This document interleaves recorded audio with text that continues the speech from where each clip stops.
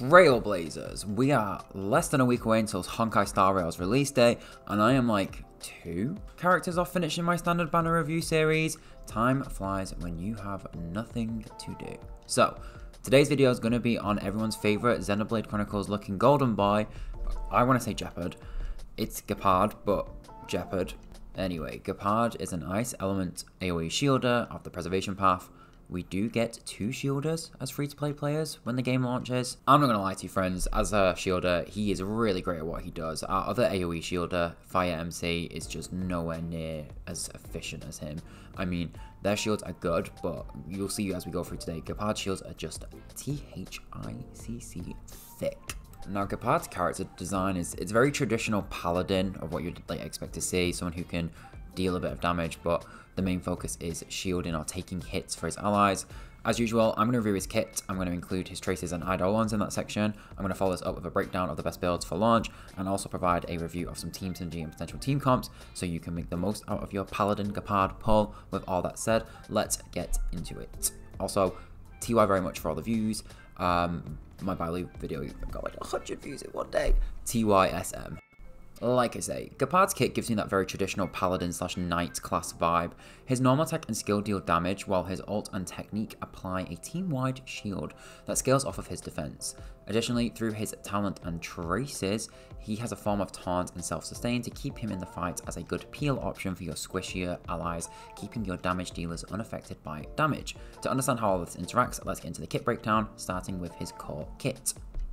As always, all percent modifiers are subject to change on launch next week, and I provided a benchmark, the normal, blah, blah, blah, blah, blah, blah. Basically, I'll say the level 9 and level 13 modifiers because the maximums with eidolons, but percentages may change next week. Don't worry about it. Running through his kit, let's start with his normal attack, the Fist of Conviction. It's a single target attack dealing 130% of Gepard's attack to a single enemy at level 9. As always, not much to say on this one, it's your basic attack for skill point generation when he's got nothing else to do. His skill, Intimidating Strike, deals ice damage equal to 230% of Gepard's attack to a single enemy with a 65% chance to freeze the enemy for 1 turn. If an enemy is frozen, they cannot take action and will take ice DOT equal to 57.5% of Gepard's attack each turn. The damage that you can get from this skill is nice, but he's not edging towards being like a damage dealer or sub DPS by any shape or form. You want to note that going forward that everything else will scale off of defense, so while we have these 2 attack, NA and skill, we're going to be focusing all of the build into his defense and his shields, which we will explain now. So Gepard's ult, the Enduring Bulwark, applies a shield to all allies for an energy cost of 100, absorbing damage equal to 67.2% of Gepard's defense plus a flat amount of damage equal to 267. Essentially, let's say that the 67.2% scaling was equal to 200 damage, then the shield would absorb 200 damage plus 267 damage, so 467 in total. His technique, Camaraderie, will apply a shield to all allies, absorbing damage equal to 24% of Gepard's defense plus 92 flat amount for 2 turns. It's just a preemptive shield to get the battle going. Nothing to write home about. It's, going to give you a chance to get your ult up. Finally, Gepard's talent, Unyielding Will. When struck by a killing blow, instead of being incapacitated, his HP will restore up to 57.5% of his max HP. This effect's only going to trigger once per battle, and it's worth noting that it's not technically him dying, so something like a Bailu revival won't take priority over this. Basically, Gepard will stop himself from dying once, but then the revival could come in at a second down.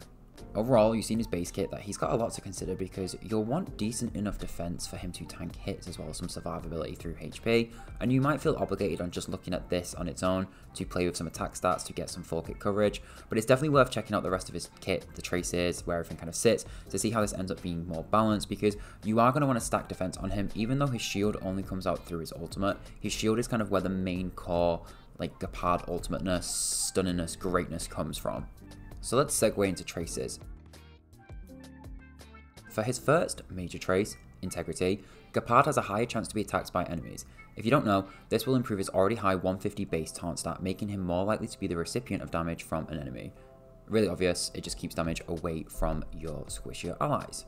So his second major trace, Commander, it's a bit of a situational one because it's kind of limited in uses per battle. Basically when his talent triggers, so the self-revive, his energy will be restored to 100%, so the next turn he'll have a ultimate ready to cast, so the party-wide shield, but obviously this is once per turn because there's a restriction on his talent only being able to trigger once per turn, so, it kind of gives him good combat potential once at the brink of death, but you also have to get him to the brink of death. Finally, his third major trace, Fighting Spirit, it boosts his attack by 35% of his current defense every turn. It doesn't stack, it just refreshes. It's an interesting one because you can stack defense boost on him, which will in turn raise his attack. In my opinion, kind of nice little offensive boost for him, especially if you're piling the defense on him, which is what you're going to want to do. You don't need to invest in attack stats to still get some worth out of his NA and skill. Finally, for his minor trace / stat boost, we're looking at a total of 22.4% ice damage bonus, 12% effect res, and 12.5% to his defense. It's exactly what I'd expect to see on here for those kind of minor efficient stats.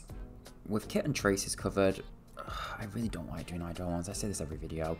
Insert copy text here about how impossible they're going to be on a standard banner due to the massive odds being stacked against you. However, with every other standard character, I've been like, oh, you don't need to worry about eidolons. Nothing here's high priority if it's quite fun, whatever. But with Gepard, all of his eidolons offer nice boost to his kit in the order that they're set out, and so it wouldn't hurt as much with Gepard if you accidentally picked up 1 or 2 of these as a repeat off-rate pull on the standard banner. His E1, Due Diligence, his skill has a 35% increased chance to freeze, which totals it up to 100% base chance now because it starts off with a 65%. So depending on all the effect percent pieces at play, you might have lined yourself up to always freeze on skill cast. So already off the bat, like for example E1, not a bad pickup. His E2, Lingering Cold, after a skill frozen enemy is unfrozen, he will reduce their speed by 20% for 1 turn, aka as long as they've been frozen by Gepard's skill and not someone who's had their ice, weakness, toughness bar reduced to 0. His E3 is the usual skill and talent +2, with the ult +2 and basic attack +1 being in his E5. Again, this is the standard for these E3 and E5s. His E4, Faith Moves Mountains. When Gepard is in battle, all allies' effect resistance is increased by 20%. It's a really easy eidolon to understand. It's probably the only effect-based eidolon that doesn't jump out at me when reading his eidolons. Finally, there's E6, Unyielding Determination. When he triggers his talent, so the saving grace from a fatal attack, he will strike next and gets another 50% boost to the health recovered. If you end up with his E6 with his ult trace, it basically means that once per battle, when he's about to be incapacitated, he will live with full health, and then on the next turn, like immediately next turn, so not his next turn, but the next turn in the battle, he'll then also be able to cast the AoE shield, really maximizing his comeback potential. Overall kit-wise, he's a great shielder, and he has the right amount of sustain to keep him alive and functioning. Now do take note that he has no party-wide damage reduction, so everyone taking a hit through Gepard's shield will take full damage, but on single target attacks, due to the taunts in his kit and the stats, he's more likely to take the brunt of it, which means that Gepard has a good shielding slot efficiency. His shields are nice and big, and most enemies are going to go straight for him when they're dealing focused attacks.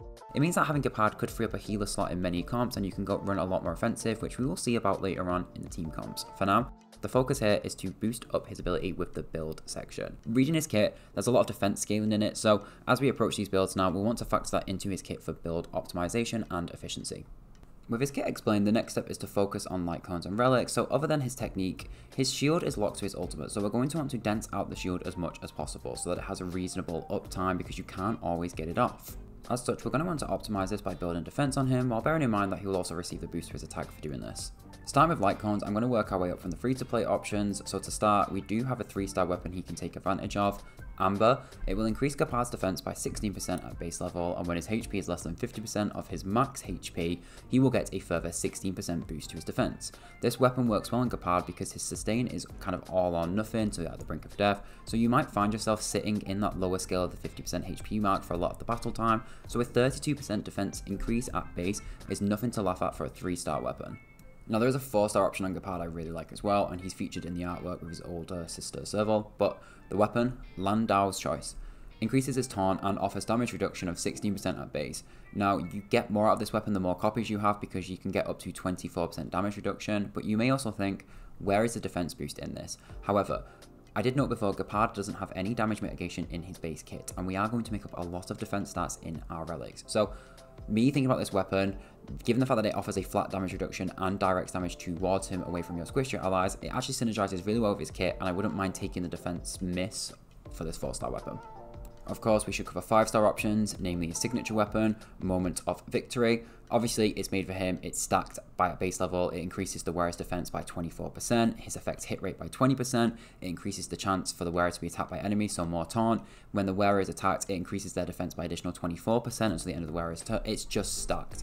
It has taunt, the effect hit rate for your freeze is there, you're looking at 24% defense on your turn, with a 48% defense increase on the enemy's attacking turn as long as they hit him. It is obviously the best option for him. I can't really poke holes with this one. Maybe I could say, well, there's no damage mitigation, but I'm kind of reaching with this one. I like this weapon, and if I had Gepard and mained him, this would be a candidate for me to use my shop currency on pulling. That said, weapon choices, I will recommend the 4-star choice, Landau's choice, as a good pick for him. I do think it edges forward over Amber for the damage mitigation side of things, but he can wear any of the 3 perfectly fine. I think the 5-star option is only necessary, like I say, for maining purposes, but he 1,000,000% performs fine with a 3 or 4-star weapon. His kit and shields are just so big that the weapon's kind of, as long as you get the defense or damage mit, you're good to go. With light cones covered, we can talk relics. Now, I don't think the light cone choice will impact this too much. I did note that we can stack defense percent on him in relics if we opt for damage mitigation, but that said, I think defense percent is going to be the way forward regardless of whichever light cone you go for, and it's going to be your main stat choice. Any defense percent increase you get on him is going to run up massively because his base defense is 654, and you're looking at 396 to 595 defense from a 4 to 5-star weapon of the ones I offered. So you're dealing with just a chunk of numbers from the get-go to multiply and then filter into his attack if you remember how his kit works. Gepard does have 2 major sets he can benefit from, so I'm going to go into detail in both of them. One is his more cannon set, but I think in terms of AoE ally shielding, you get benefit from the second set, so it's worth going into each set separately because it depends on whether you want bigger shields for your allies or if you want more sustain. So the first one, Guard of Wuthering Snow, is his cannon set just from design wise. The 2-piece effect, reduce damage taken by 8%, so a form of damage mitigation, but the 4-piece effect is a form of sustain. So at the beginning of the turn, if the wearer's HP is equal to or less than 50% of their max HP, restore HP equal to 8% of their max HP and regenerate 5 energy. Obviously with this set, what you're going to be getting is 5 energy per turn closer to his ultimate. His ultimate is where you cast your AoE shield, and then the 8% HP is just a form of obvious self-sustain.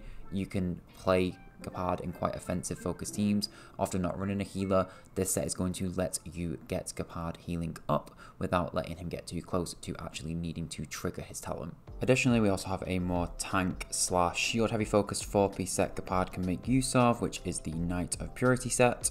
The 2 set effect increases defense by 12%, and the 4 set increases the max damage that can be absorbed by the shield created by Gepard by 20%.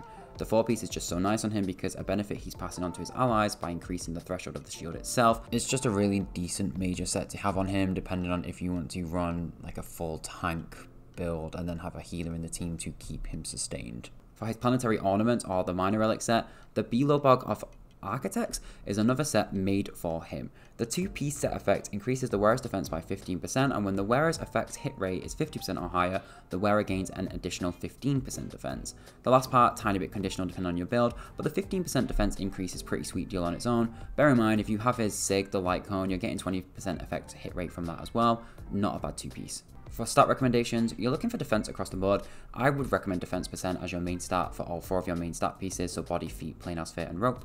With the rope, you may want to consider energy regen rate on him because his ult is the way you apply your shield, so, you know, bear that in mind. But at least while the game's new at launch, it's going to take us a while to get some really good down, strong level artifacts anyway, so just defense percent's fine. For substats, you want to focus defense percent, speed, and then HP percent in that order, with effect hit rate where you can also grab it.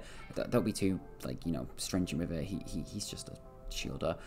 For supports, I don't think you need to swap out your feet main stat for speed, where Gepard's considered. I think defense percent is still workable on him, but again, interchange on what you have when the game's launched. I honestly don't think effect hit rate is worth its salt as a main stat, so yeah, just, you know, maybe 4 to 3 defense percent main pieces, and then energy regen rate if you have it. For builds, he's pretty easy. As long as you're stacking defense up, you're not going to go wrong, because that's going to be the way he gets the most benefit out of the shield he passes on to his allies. It's just a great way of segueing into team synergy and comps when we talk about allies. So team synergy, not to keep referencing my Bailu video, it's like the 3rd time, sorry, but what I said there holds true here. Your supports are kind of flex slots that you can factor in depending on the content, as some content might cause you to forego a tank or a healer, or you might want to element shift your tank into something else like a foul trailblazer depending on the content. You might want to, you know, require the aggro redraw of March 7th. It really depends. That said, Gepard is a very good AoE tank with the strongest shields right now, who, in my opinion, he's just so great at what he does. So I do have some team commentary ideas to get the creative juices flowing and for us ready to go if you pull him. So team 1 here, what you're looking at is peak offense, no defense. Dan Hung is your single target damage dealer. He's going to be dealing the damage with support or sub DPS from an AoE damage dealer, which could be supplemented by Serval. Both Dan Hung and Serval are self-sufficient damage dealers, so Asta's job here is just to prop up their attack stats and use up the skill points. Now, There is some full element variability in here, depending on what you want to focus down a bit. You could swap Serval for Herta for the double ice, but you might lose some synergy if any as ice allies compete with Gepard's skill freeze. There's also Xingque as the other free-to-play, did I say that right? As the other free-to-play unit. Her kit is kind of complicated, and she might compete with Asta for skill point consumption. So for newer users, she might be a harder pick, but she is interchangeable for the AoE damage. As long as you're getting that kind of consistent damage from someone like Dan Heng, and that is being well supplemented by your AoE damage dealer, you can't really go wrong. Like I say, there's no healer here because Gepard's defensive shields are so tight. You don't need to stack up defensive utility, in my opinion. Again, content specific though. Now, spicing things up outside the free-to-play units that we have, I've got Arlen coming in on the damage side. He works so well with Gepard because he needs to play at a continuous loss to his health, and so you want a reliable, strong shield to avoid him getting one-shotted later on in the battle. I mean, he takes like, I think it's like 15% of his health to like boost up his damage, and then he also benefits from having low health. So, you know, something like a healer can work kind of anti-synergistic. I know I just recommended him on the Bailu video, but it really depends on how you're looking at it. But with Gepard, you know, they're a match made in heaven. You can just keep him alive while he continues to kind of self-remove his health around. Then, you know, I've got Tingyun here as a support ally because she's going to open up your damage dealer's capabilities, giving the attack boost and damage multipliers to your Arlen, or obviously another damage dealer you have. Alternatively, you could use Pela here, mostly because she reduces the enemy's defense. Again, what I'm doing here is I'm channeling up the capabilities of my damage dealer through Gepard, and he's letting me do that thanks to his shield. Here, any of your AoE damage dealers would also work well, depending on who you're running. You could even throw in Sampo in this team. I've not spoke about him before. He's kind of more of a technical damage dealer hybrid, and so while he won't replace your main damage dealer, he's more of a sub damage dealer that you can run because Gepard is covering bases with the main support functionality. Obviously, for full whale comps, you could pull in any 5-star characters you want that cover the main damage roles. I refrain from covering future gacha characters, even if they were in the CBT, because we don't have them. So your usual main damage dealers like Yanqing or Seilei or throwing Jinhuang could also supplement that role with your utility, and you would be fine. I'm not saying like don't run a healer at all, by the way, but some content will require it. But the focus of the team synergies when I'm building teams with Gepard is that you can really show off how Gepard lets you play much more offensively by stacking offense. If you stack him up with high defense, your damage dealers should be fine. His shielders are going to be massive. So like I say, a lot more flexibility to not kind of wheel out the usual put Natasha here character mode. Overall, I really like Gepard. I don't think he's a bad pick. I know we do get 2 tanks when we tank shielders, whatever you want to call them, but he edges so far in front of them, in my opinion, that he's just too much of a good unit to be sad about. And like I say, he opens a lot more flexibility in your team comps, where different battles that would require a more offensive team comp, you get that kind of flexibility with Gepard. Also, as I mentioned, in the relic side of things, he's pretty easy to build. Throw in a lot of defense percent, whatever substats you can get. If you end up with a speed item here or an energy regen rate and you don't want to keep farming, throw them on him. It's not going to be the end of the world. So he's kind of a nice character just to kind of build and then push to one side so you can focus on building up your other characters. He's not too particular. I rate him quite highly. I know he is rated quite highly in kind of the different guide websites rankings. If you get Gepard, be buzzed. He's a great shielder. I don't know what else to tell you. Anyway, that's everything from me today. I hope you enjoyed this video. There's not long left until the game's released. If you did like this video, please feel free to like and subscribe. Sorry. Thanks and goodbye, and maybe I'll see you in the next one, because there will be a next one.